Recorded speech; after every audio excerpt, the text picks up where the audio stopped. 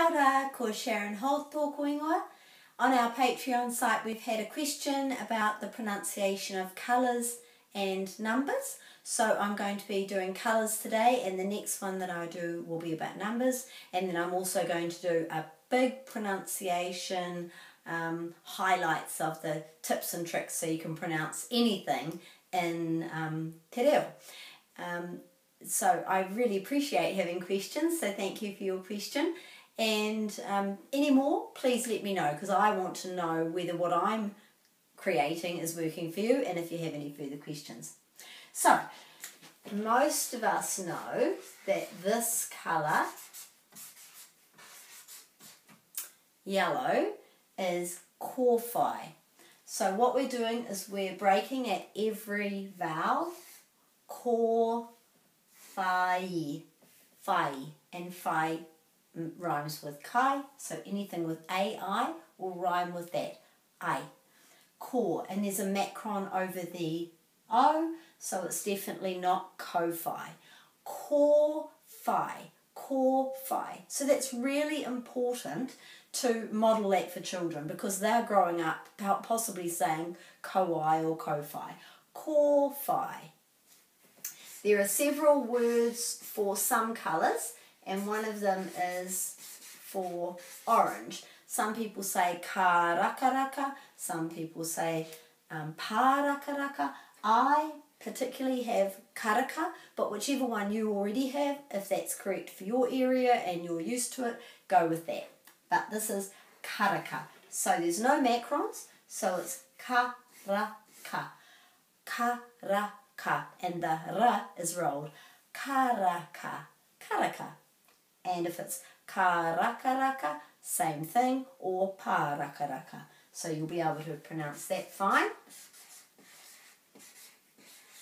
Many people know that red is whero. So this is definitely not whero. Whero. Whero. Whero. And so the R is rolled again and the O is o. The O is always o. It's never O. Whero. Whero. Whero. Again, we really need to make sure we're pronouncing that correctly for children with this O. It's really important. This is representing pink. It's a bit of a different kind of pink, but there we go. Pink is mā whero, because you probably know that mā is one of the words for white. So mā whero. Mā whero is pink because it's white and red together. Mā whero. Be careful not to say mā whero. Mā whero. Mā whero. We've got purple here. Many people have different words for purple. The word I use is wai poro poro.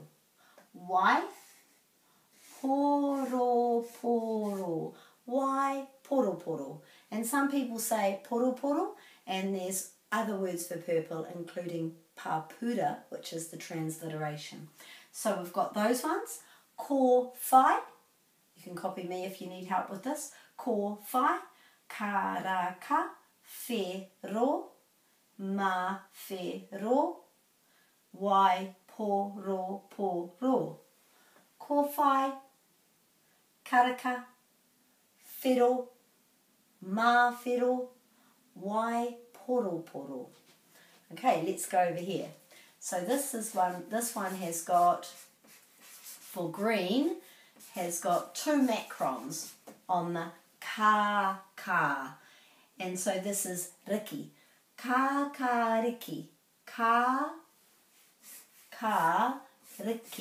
Ka-ka-riki. Ka-ka-riki.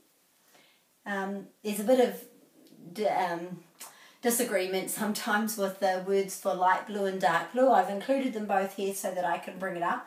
For me, I use the colours from a Māori language book which I've used, which is for kikorangi and kahurangi. With early childhood, it's probably fine to just use one word for blue. We don't, there's other words for light green and other words for more of a lemony yellow, but we're trying to keep it simple. But I've just put these two here. If you already call blue kikorangi, then that's fine. Just go with it. And if you call all blues kahurangi, then go with that. No need to really go into this, but I'll talk to you about what I have been made aware of, and then I've also met people who think it's the opposite way around. So up to you. But kikorangi is the one that I've learned for light blue. Kikorangi. And if it's different for that for you, go with it. That's all good. Kahurangi.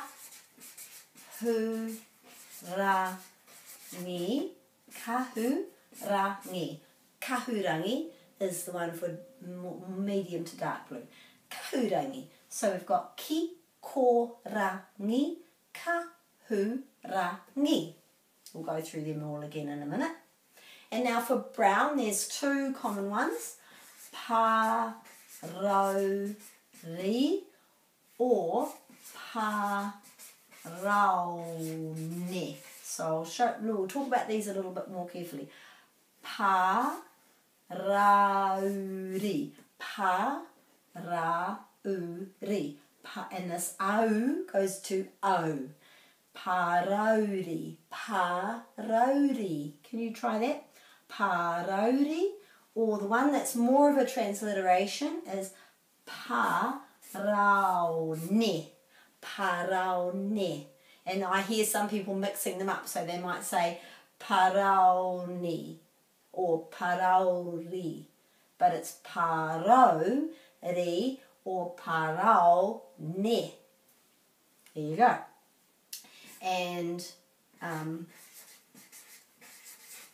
I use pango for black, pango, and some people have, because of that song usually, mangu. But I say pango. So remember the a, e, or u, and you'll be able to pronounce these vowels correctly. Pango, mangu. And up here we've got my interpretation of grey, which commonly is called kiwi. Kiwi. So that's not too hard to pronounce. And there's a white circle here for ma, which has the macron.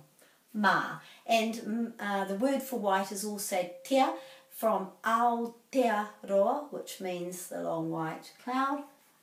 And that's the tea is the word for white. But commonly we say ma. So we'll go through these ones again. Ka reki, ki korangi, kahurangi, parauri, paraune, pango, mangu, kiwi, ma. So there you are. Those are the colours in Te Reo Māori. That's the main ones. There are other slight variations, just as there are in English, with different words for different colours. Just look at any kind of paint shop and you'll see masses of words. You know, turquoise and aqua and all those kind of colours. But these are the basic ones. Try and pronounce them correctly because, of course, children are listening to us, and especially when we sing a colour song or do our colours book Me Haere and Te Reo Singalong, or talking about anything with colours, it's really important to get this pronunciation right because children are really into colours. And I also encourage you to try and use these colours in a sentence. So the last thing I'll say is that the colour goes after the noun. So in our Me Haere song we've got the moto paika whero for the red motorbike. The colour will always go after the noun. So if somebody's got a white t-shirt, there it's a tihate ma. Or if they've got a yellow car, waka or motoka, waka kōwhai. So put the colour after the thing all the time. I've got a pene pango. Pene pango. Hopefully that's helpful to you. Practice, and thank you for asking. Ka kite.